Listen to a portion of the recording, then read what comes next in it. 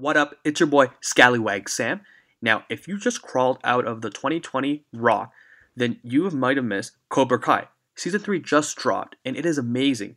Now, the story is a great callback to the Karate Kid movies, with an interesting spin on their characters. There's no clear-cut heroes and villains. Each character has their flaws, as we look at Daniel LaRusso and Johnny Lawrence. Now, the series has gotten so much more popular, but I never thought it would be possible looking back.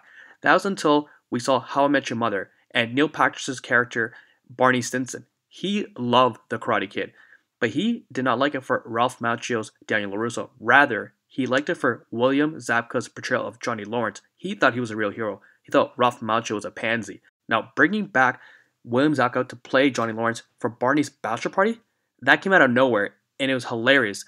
Now, it just showed the possibility that maybe that is right.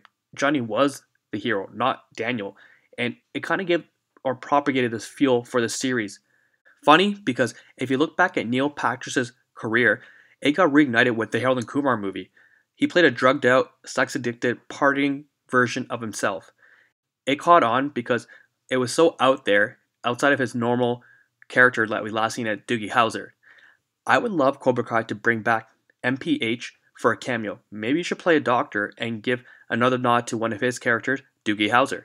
Now, would you want Neil Patrish to come back into Cobra Kai? What do you think? What did you think of the third season? Let me know. As always, like, comment, and subscribe. Until next time, it's your boy, Scallywag Sam.